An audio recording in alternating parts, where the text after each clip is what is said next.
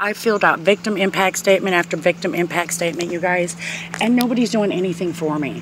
Now, you know, I understand we're between a rock and a hard place. I've even contacted the Attorney General about this. What we're going to do as far as... Well, we need medical attention. What we can do as far as the paperwork, we're going to check into the... well, see, here's the problem. I have a guardian, and my guardian is supposed to be responsible for that. Isn't that how that goes? For your medicating? For everything. Well, see, here's the thing. I've also got military benefits. I am listed in the computer as totally permanently incapacitated, military dependent. So, you know, where that would make things kind of sticky with this whole situation, especially when they re-injured me at the hospital. And, you know, that could have killed me because, you know, we're talking about brain stuff here. I've got, you know, my son will verify that they found pieces of my skull missing from the outside, ma'am, and pieces of my skull moving around. Wouldn't you think that's kind of serious? Yeah, it sounds serious. Don't you think that's a little life-threatening? Yeah, that's why we need to figure out why the paperwork, like you said, what needs to be filled out, what needs to be done so that... Well, wouldn't you contact my guardian for that? He lives in Galeen.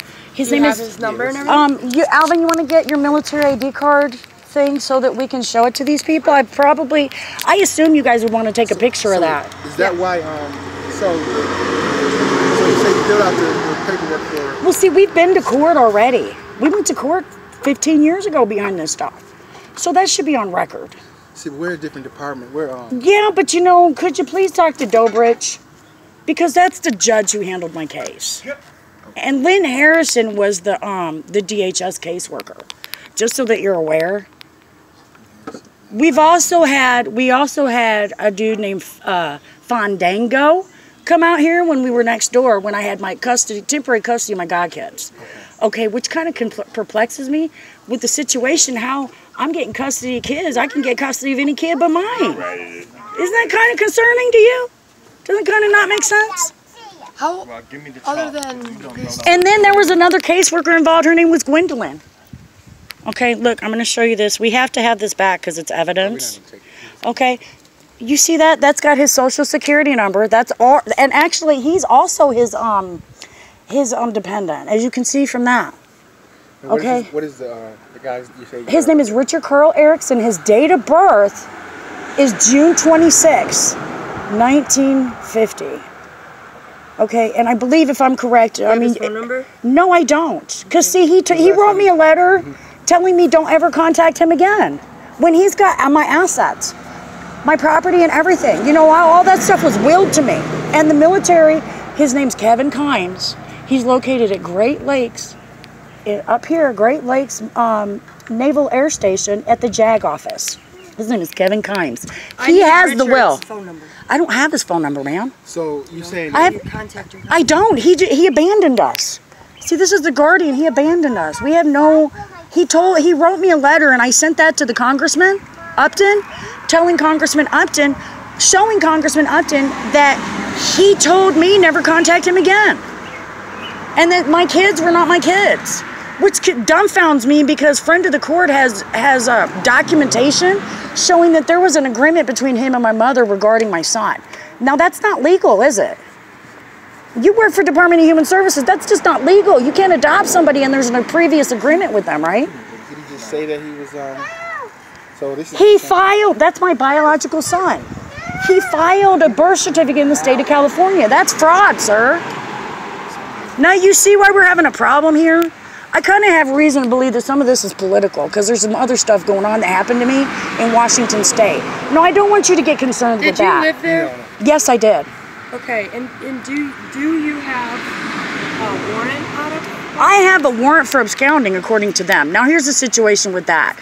A girl tried to, she drugged me and tried to sexually assault me. In the process of that, she stole some of my property, some of which belonged to my son. You know her name? No, I don't remember it. Okay, because I have amnesia, you know. All right, if that's understandable to you guys. This happened with her, it was over 20 years ago. And my son will verify this, okay? This happened over 20 years ago. This was when Bill Clinton was president.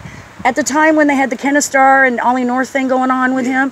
Okay, well, there were 4 of us. This woman... I do have the number. You do? Oh, beautiful. Here's your ID card, son. We don't want you to lose that. Well, anyway, the whole thing went like this.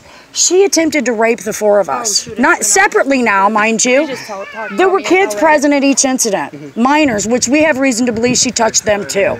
The only one she didn't touch was me. She did touch me, but not the way she touched the other girls. Okay, well, the thing about it was this, sir. She had, how do I say this? She stole some of our stuff, like trophies. Okay? And we got upset, you know, we reported everything, we did the right thing, we followed policy and procedure. Well, in the process of that, the local authorities covered it up. Okay? And, you know, that's not, it has anything to do with you guys, but it's still a political thing, all right? Well, I fought it. I went to court and I told them at court, hey, we were abused. We broke into her house and we went and got our stuff. The only stuff we took was her stuff. And I took a DVD player, but I did that for the purpose of evidence. Okay, so that I could verify, hey, we did this for this reason. Well, another friend of mine, her husband went to beating on her. Okay, and I helped her. And her husband, you know, things happen between people, just like it did with me. And, you know, that's a part of this too I need to bring up. You know, I'm married. I didn't know that. I have a common law marriage. And see, that's a concern to me too. Because I have amnesia. Common law marriage? Yes, and it's legal in the state of Michigan. Hold on, we'll get to that in a minute. All right, I want to finish this with Bremerton. I don't want to get sidetracked. Okay. Well, I went to court and I told them at court this girl touched all 4 of us. Okay. And then they wouldn't leave. This was in Washington State, okay? I told the military people, NCIS knew about it. And they said, we can't help you right now. But trust and believe me, not if, but when. When, not if, when, we will get back to this matter. Okay? They told me they were going to come back and they were going to deal with me with this situation. Because I expressed to them that my rights were violated. And I knew that, because, you know, I'm a Navy brat. I was raised on bases. So I know policy and procedure, code of ethics. I know chain of command, all of that. So I told them I knew what was really going down here, right? With the Kennestar thing and Ollie North and all that. Well, anyhow, as it plays out, they still proceeded with the conviction. Threw me in jail. After that, I said, no, you know what? I got to take responsibility for my actions. So I went to jail and did the right thing, right? However, for the sake of blind justice, Alvin, will you grab your sister, please? Tiara, go, honey. You don't need to hear all this. But for the sake of blind justice, I said, I'm going to continue to fight this. So I filed a civil suit in the 9th District Court in Seattle, with which the people who represented me confessed there was conflict of interest in my case. Rather than do the right thing and throw my conviction out, because, you know, that's what the Constitution says. That a person who's had conflict of interest involved in their representation is entitled to immediate relief. Okay, I know this for a fact because I studied the Constitution. Okay, well, anyhow, nobody did anything. You know what they did? They charged me with probation violation and threw me back in jail. And then they took me to court and said, well, rather than honor your rights, we're going to charge you with 6 months. And they gave me, since I was out on bond, because, you know, my parents were really concerned, you know. So they did pay my bond. They told me when they told me we're giving you 6 months, they told me we're going to go ahead and we know you got a kid and family, so we're going to go let you make preparations. I feared for my life because, you know. Oh, so that's why they say that you. Yes, I fled. I fled for my life. Okay, when I left that court date, they had sentenced me to 6 months. That lawyer told me, if you leave and you don't come back, we're getting you for absconding. Now, that's kind of a violation after I showed him these papers, right? Showing that I filed a lawsuit and it was, the lawyer had agreed that they violated my rights, right? Isn't that kind of violation of constitutional rights? I don't know the law that well. I do, because, you know, I went. That's not our. Well, here's my thing. You guys know what the code of, don't you swear in for a code of ethics on the Bible when you guys take your jobs? We swear in as far as protecting the child. Okay, well, don't you have a code of ethics that you have to honor? Yes. Okay, well, see, all of this stuff right here violates the code of ethics. The code of ethics that you guys swear to, it's standard. It's through all the country, and it's also federal. Yeah. Okay, you know that, right? So this is a true violation of code of ethics. You guys haven't done anything. I'm not accusing you guys. No, I believe what you're saying. I believe. Okay. The federal, so we're not really familiar with federal things. Okay, well, here's my concern, dude. We're sitting here. You agree we need medical attention. We need help, right?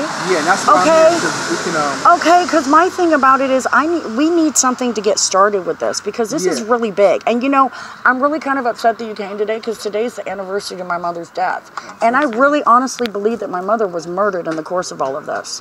Just so that you guys know. And also, I told you I'd get back on with James O'Keefe. See, when I was in California, I was 17 years old. I swore on the Bible with him over the phone, and he came and visited me, so I know it's James O'Keefe, okay? It wasn't just like some hoaxy thing. I swore on the Bible, and he agreed. He persuaded me to, because, you know, we were in love and all of that, to marry him on the Bible. So, you know, after here's another big concern of mine with the Code of Ethics. You know, I had a baby in the course of all of this. I understand, I committed adultery for my first 2 kids. Okay, I get that. I take responsibility for that, sir. However, I had amnesia when I laid down and conceived my last child. So don't you think really that would be a problem? Because I wasn't knowing that I was actually committing adultery. well, Isn't that a religious problem? yeah, and adultery isn't a, It's a sin, dude. It's a sin, but not and I can go to hell for it. And granted, I've repented. You know, I prayed to God. I have to do that. Yeah, okay, but so you're fine. no, I'm not, because I don't know the condition my husband is in. Can you understand that? Yeah. I don't know what this has done to him because he's a journalist.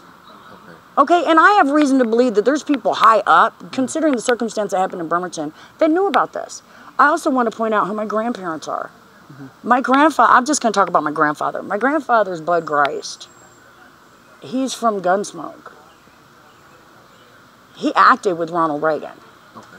Okay, and my other uncle is Kenneth Ting. He's from China. See, he's a commissioner with the Board of Against Corruption in China. So this kind of causes us to be a little bit of an international deal here. You know, when my uncle finds out about this, he's going to be really pissed. So I'd really like to do something about it and do it peaceably. Can you understand that? Yeah. And that is why we are here, because we want to help you. And I gave you that brochure with the number This on it. brochure doesn't help me, ma'am. Well, we need you to call that because yeah. See, I don't want to call the Crime Victims Unit. You know why? Why not? Because they helped Victor Fitz hide this. I went to them, and I tried to go. I attempted to talk to them about this at the courthouse. I left several messages with the lady at the courthouse from the crime victims people. This is when I filed a restraining order against the person who was responsible for hitting me in the head. How long and ago? How long that ago? was the papers are online if you want to look at them.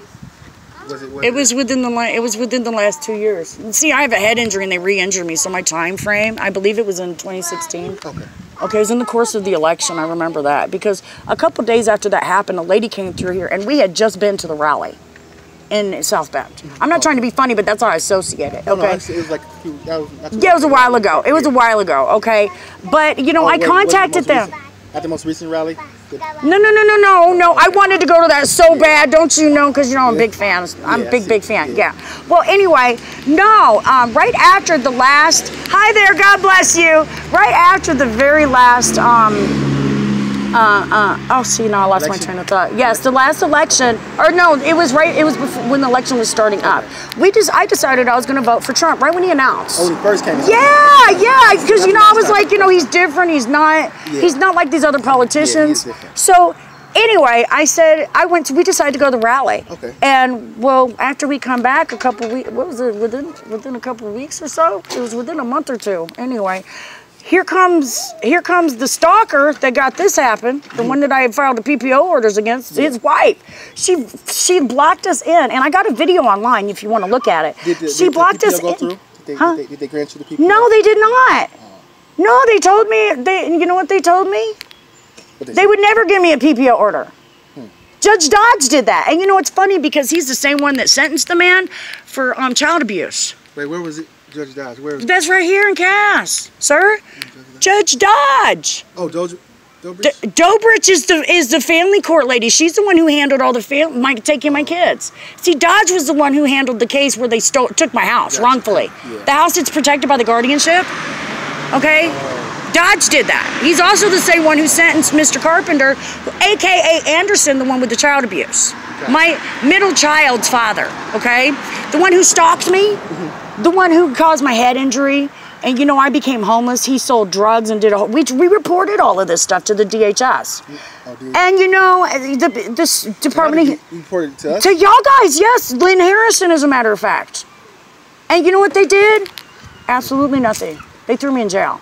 They hunted me down. I'm not talking about you, okay? No, DHS doesn't throw people in jail. Okay, well, they helped together, unitedly, to take me to. I feel that they united with the prosecutor's office, Judge Dobrich. Personally, the way it looks to me is that they together colluded in this. Can you understand why I would feel that way, sir? Well, especially when this man who was a convicted child abuser had a court order to never, ever, ever go where kids are dwelling again. And there was a caseworker who knew that. They never bothered to tell me until after I'd had my daughter, and he had burnt her with a space heater because he neglected her. He left her by herself while I was at work, mind you. Imagine that. And then he tried to hide it from me until the caseworker found it. This was a whole different caseworker, mind you. So could you understand what the dilemma here? Well, honestly, I know all the stuff that you're talking about in the past has affected you now, but now we need to figure out what we can do from here on out. Okay, I agree with you. So could we figure something out? Yes, I do want you to call that, okay? I cannot do that because, you know, there's an investigation. I'm sure you guys know that there is an investigation. If there's not, there's going to be, because I blasted so much stuff online. I'm going to put this on there too. Okay? Just so you guys know, I'm going to send it to every news media cast and there is in the country. Okay? Just so that you guys are aware. I'm not trying to be mean or nothing, but I have to protect my rights. Do you understand that? Because I'm an American. I was born and bred in this country. My family actually has a history that goes back to the Mayflower. Okay? So could you understand why I'm a little upset? I'm a taxpayer. I vote. You know, my family has served a lot with the country. In fact, my uncle was retired sheriff for Cass County, Dick Clark. And you know his son? Yeah. Rex Tiller's son. Yeah. You know his uncle? I don't know him personally. You don't know Rex Tillerson's uncle? Not personally. See, I don't really, you know, I was taken from my family when I was young, so I really didn't know about all of this, you know, until recently. But you know who Rex Tillerson's uncle is? Mad Dog Mattis. Did you know that? Do you know what that makes him to me, since Rex Tillerson is my cousin? That makes Mad Dog Mattis my uncle too, wouldn't it? And see, that in there is also that's Rex Tillerson's uncle. Richard Northrup? Okay? That is Rex Tillerson's